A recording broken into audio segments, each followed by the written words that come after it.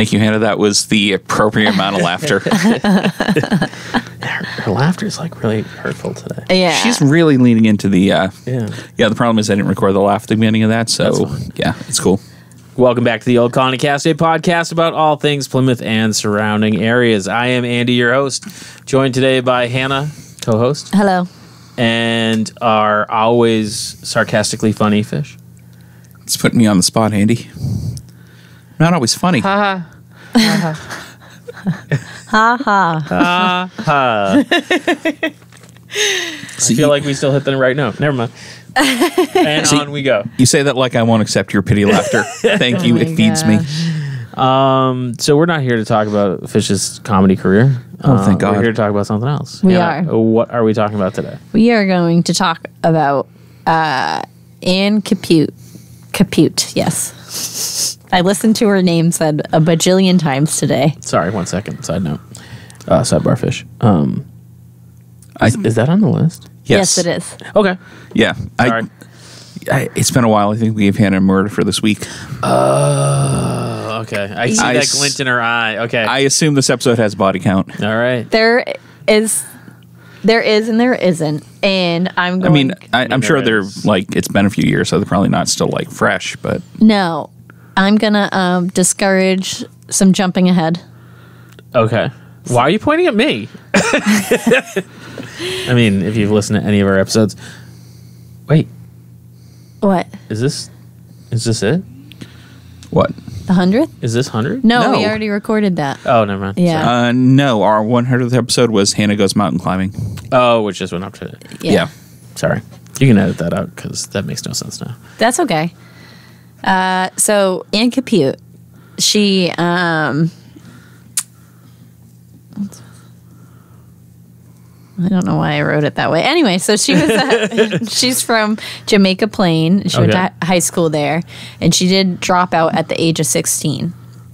So a little after the decision for her to leave high school, she was like volunteering at a hospital. Okay, out of curiosity, about when was this? Oh, sorry. Well, she was born... Let's just say before the 80s. Okay, because my dad also went to high school in Jamaica Plain for a couple of years. So the 1920s. No, like 1970s. I forget how old she was by the time 1980, which is where like the story really picks up. I'm just giving you some background on Anne at the moment. 1980, she's 44. Okay, so hang on. So she is a fair way older than my dad. Okay. So she was in school in the... I just said before the 80s. Okay. So she dropped out of school, which would have been like about... the 60s, right? Yeah. Am I doing that math right? Sure. No, because she would have dropped out about 28 years before 1980, which would have been 1952. Okay. All right. Okay. Before the 80s. Sure. Before the 80s. Like I said, guys, if you wanted to do that math, that was on you. I sarcastically said the 20s and don't feel like I was that far off. Yeah. So she was just spending some time volunteering at a hospital, and the people who worked there encouraged her that she should pursue her nursing What was she doing profession, in the hospital? volunteering. Okay. Specifically, I don't know. There's a lot of different volunteer things like you can do. Candy striping. Yeah, you can paperwork. Right. Like there's the people who like bring you to your car, pushing you around in wheelchairs. Yeah. I was going to make a reference to what we're talking about off air, and that makes no sense. So she ended up pursuing that, and she went into nursing school, and she graduated top of her class. Nice. Good for her. So at the age of 40... She's great. At the age of 44... Not bad for somebody who didn't graduate high school. I mean, really, that's... Her life around. Yeah. That's appreciate the effort. Right. Now, please cut that out from under all of us, please, Hannah. Okay. So at the age of 44, we're sped up now. She's a mother of 7. She's living... 7? Who? She's living in Plimpton. Okay. She's working at... Right up the road. Morton Hospital in Taunton. Okay. So single mother? No, she's married. Okay. Yeah. Still, mother of 7. Hardest job there is. Good for her. So, the beginning of May 1980, a patient named Norma Linus arrives at Morton Hospital. Norma was moved there in anticipation for surgery. The year before, she had hip surgery, which uncovered some cancer. And they realized it was in her spine. She started receiving radiation for it, and now it was time to remove what they saw. So that's what she was at Morton Hospital for. She was being actively being treated for cancer that existed in her hip.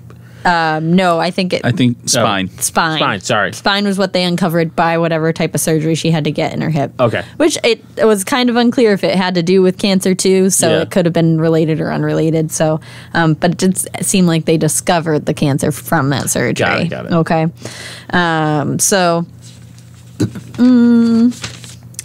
Norma was 54 and the mother of 4.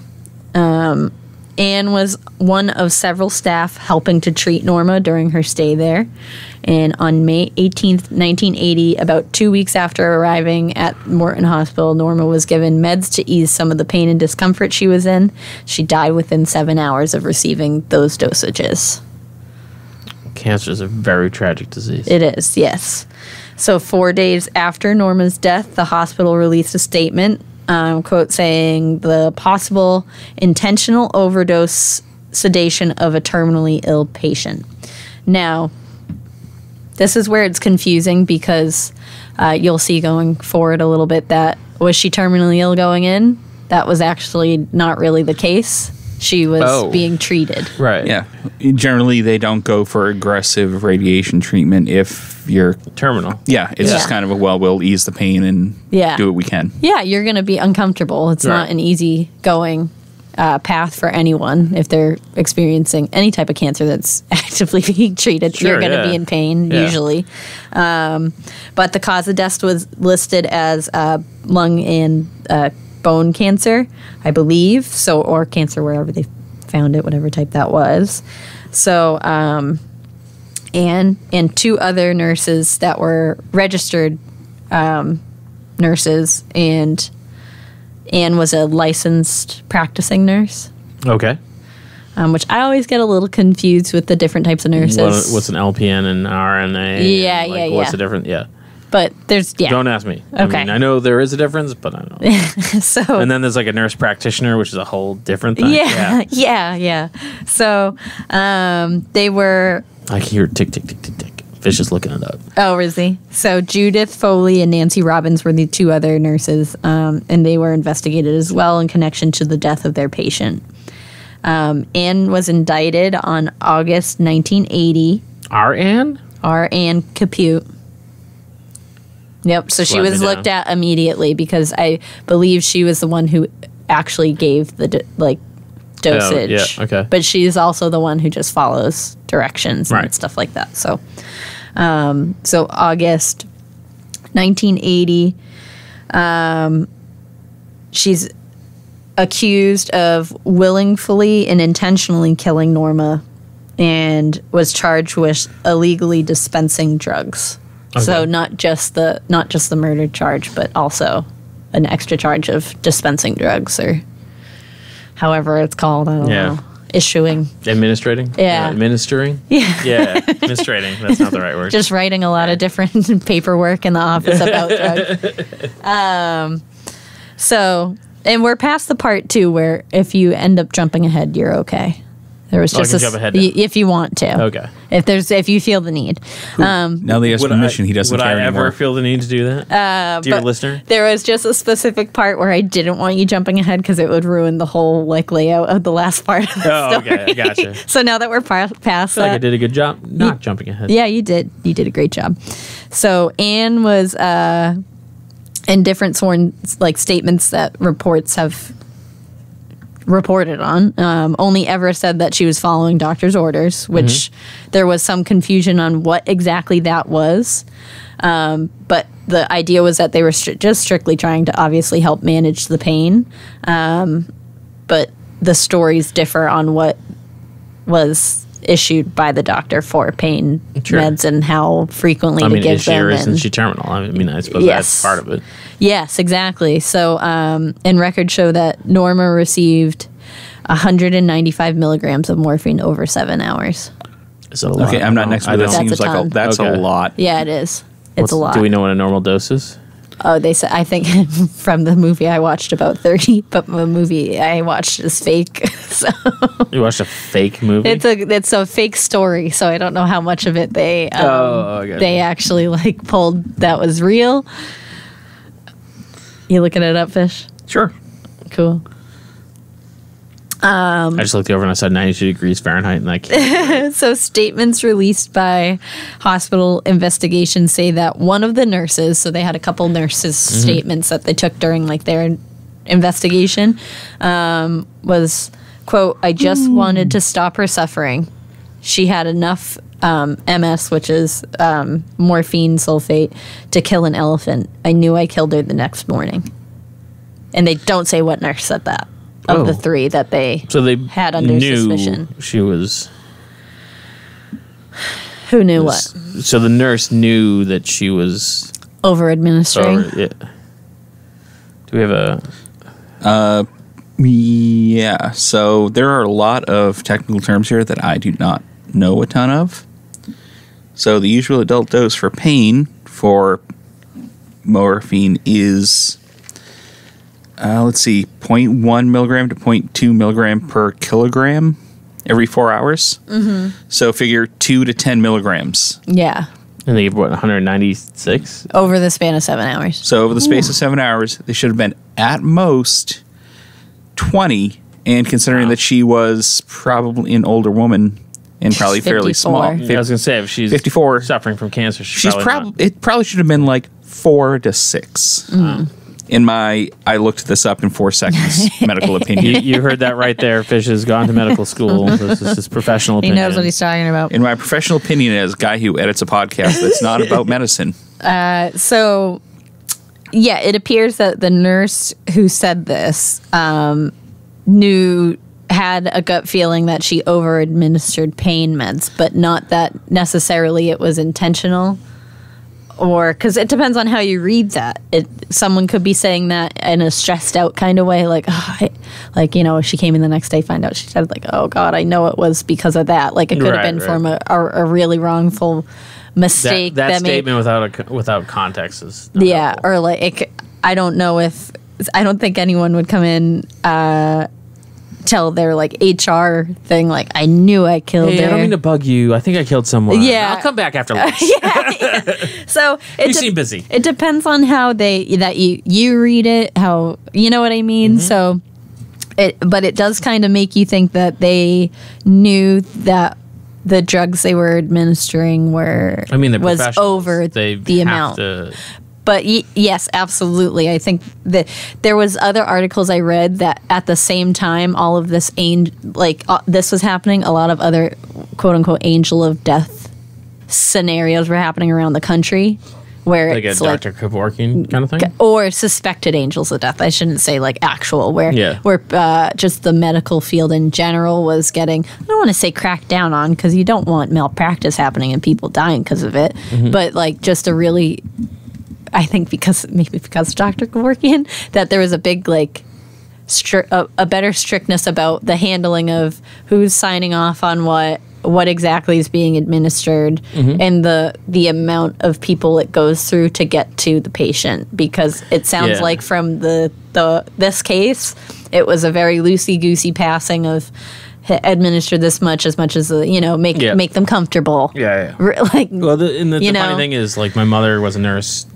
during this time, and there was a real shift in how you administer drugs, how you handle drugs, and who handles drugs, and for a multitude of different reasons. I'm sure this is part of it, and like people taking extra drugs that were not being watched so much. That was that sort of thing. But yeah, there's a definite shift. Where now, if you go, there's like 4 people standing in a row being like, there's so-and-so wants a date of birth. The date of birth of this, can I get the date of birth? It's very like procedural and Right. Like double checky all the way. Right, for sure. Yeah, which sounds like this was part of the issue, the trickle down effect, the game of telephone. Yep.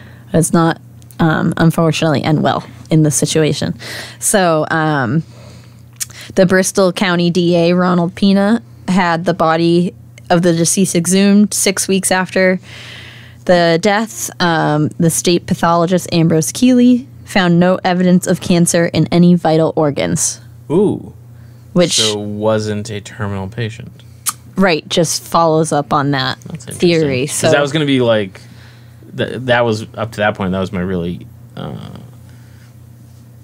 thing that was really sparking my interest. Was right. Like, if it is someone who's, like, legit terminal, then I don't think helping them die with dignity is a terrible thing. Bad thing, yeah.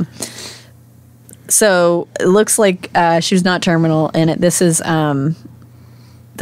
will be the,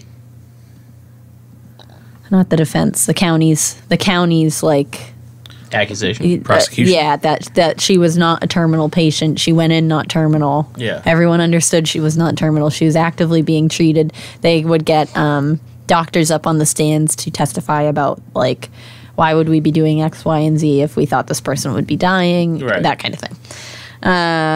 So there was also a mention in another article I read that they found more cancer in her breast and that it was just unknown and had spread, but did not actually cause her death.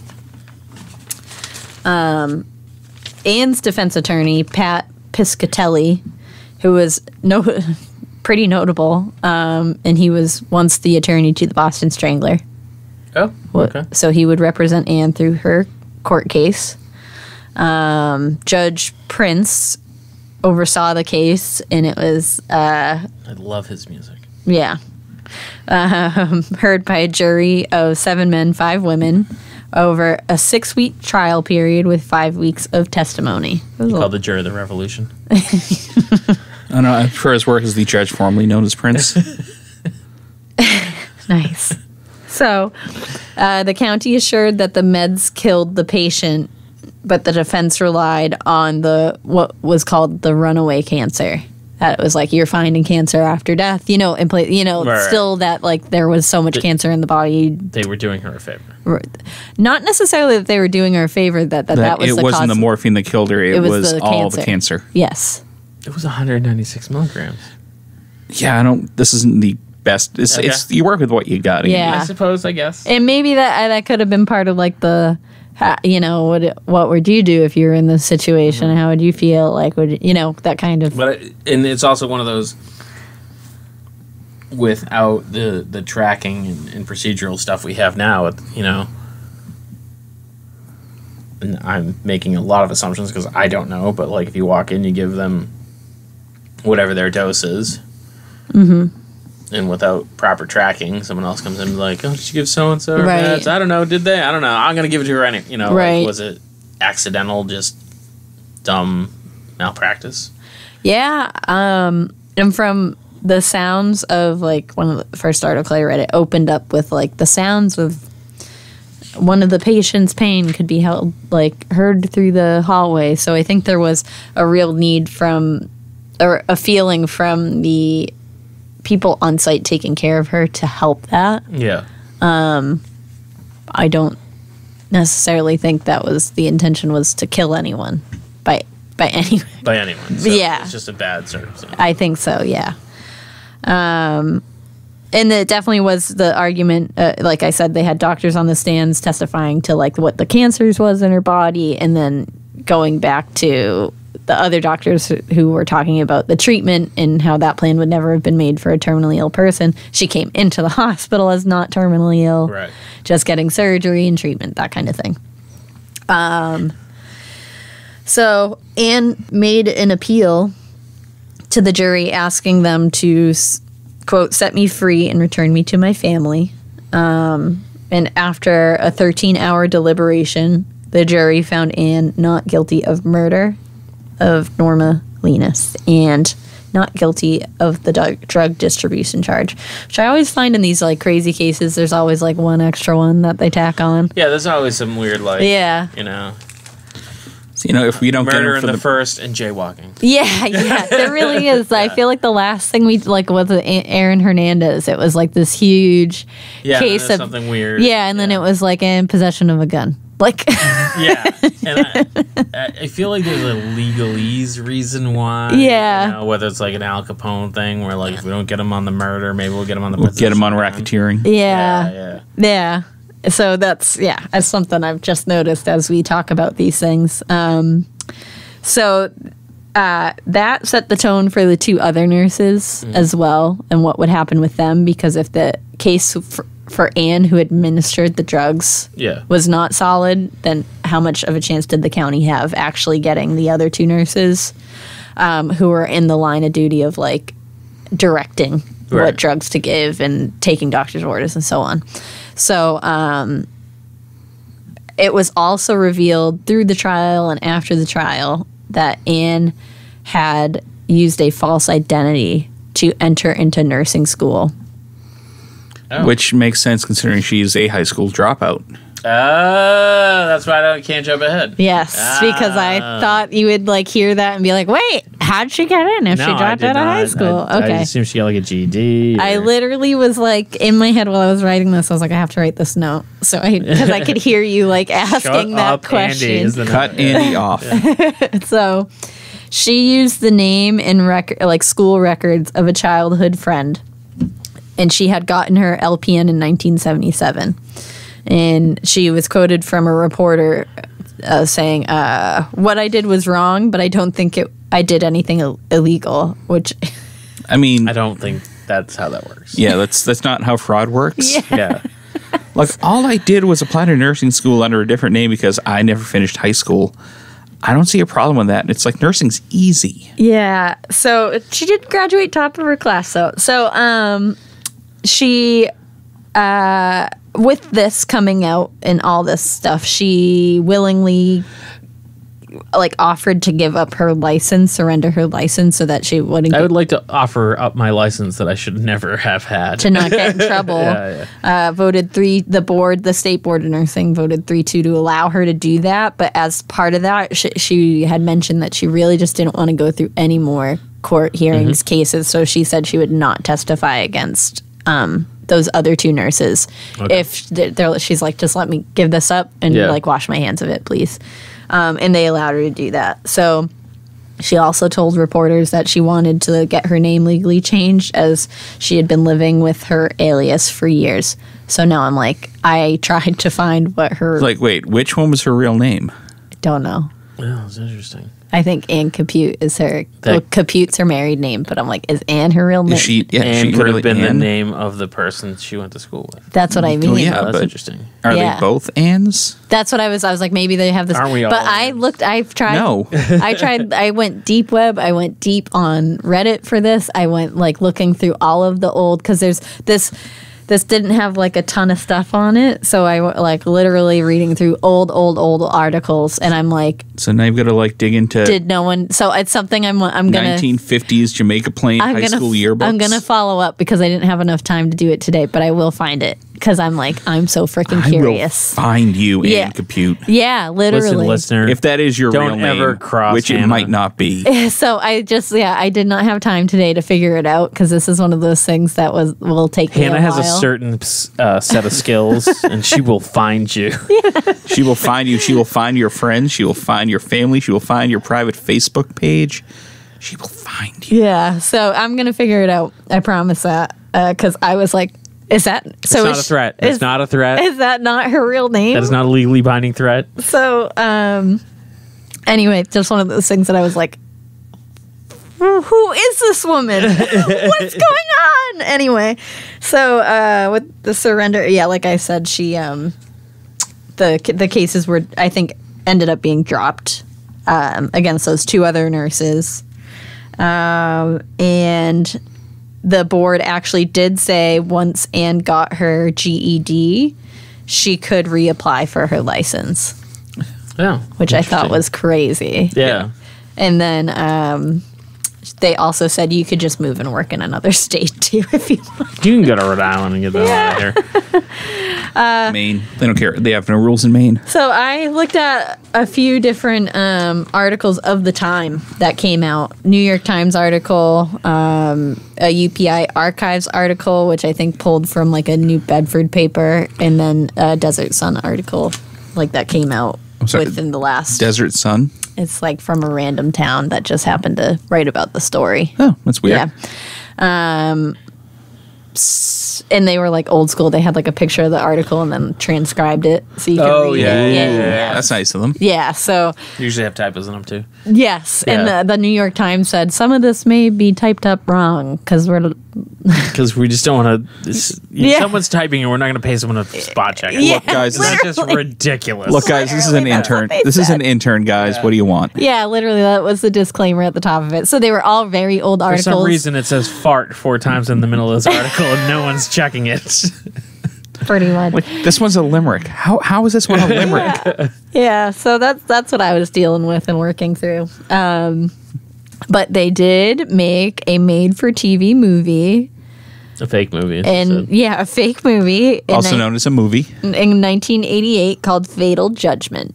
Ooh. It- Bum, bum, bum. It was the classic made-for-TV movie, like Yeah. perfectly executed. It takes place around here, so everyone had a New England accent. But a bad TV. No, Oh, really? they did it. I was Really? like, whoa.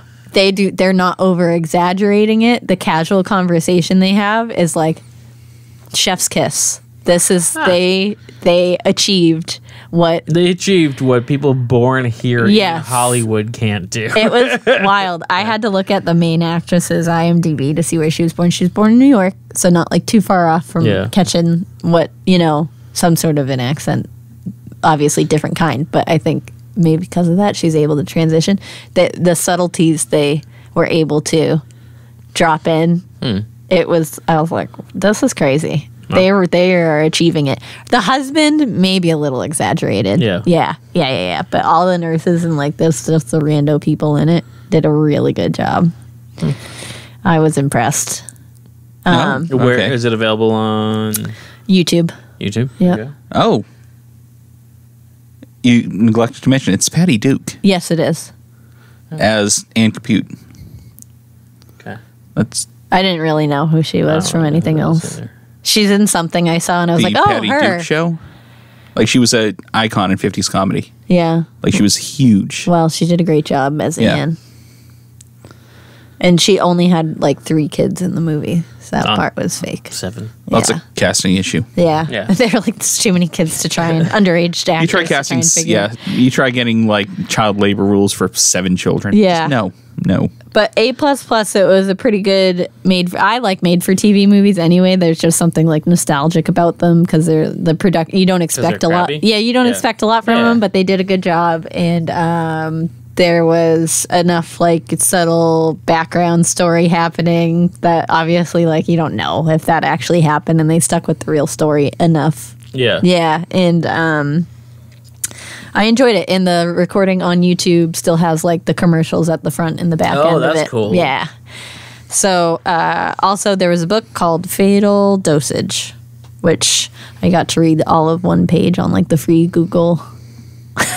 The free Google page read? Yeah, well, if you like look up a book, it's like see if you want to read it. Oh, and, yeah. And then I'm like, no, I want the next page. See what they say. But I didn't feel like buying the book. So this is what we got. But maybe the book says what her real name is. Doubtful. Because I'm very interested. I'm sure you'll find out. I will, and I'll follow up. We'll follow up on that. So that's the story of Anne Capute, and I'm going to be honest, when I first heard about this person, I was certain it was an angel of death situation. And obviously, legally, not. Yeah. As far as the eyes of the law are concerned, Anne is innocent. And basically, from what I can see, I have no idea. Like, I can't. It's so vague. Yeah. I mean, it could go any way. It could be accidental. It could be intentional. It could be an angel of death type scenario. I would think it would I don't think it would be like, I'm sure there was no ill will to this patient, so I really am hopeful it wouldn't have just been like You heard it here first, listeners. Hannah says Anne killed her. Like, who was the lady I talked about who, like, would just kill patients? Was that me? What was that? Yeah. Jolly Jane Toppin? Yeah. I was like, was that me or a different podcast? Is literally what I was thinking. You didn't mean, was that you as in the person who killed people? No. I'm never letting Hannah visit if I'm sick. Yeah. It's just not worth the risk. She'd be like, what do you know about Angel of Death? It's like a lot. I know a lot. It's a toothache, Hannah. It's like, it's a hangnail. Get away from me. I don't need morphine. It's a hangnail. Yeah, I know. I don't even know where to get morphine, guys. Poppy seeds. Okay. Thank you. There you go.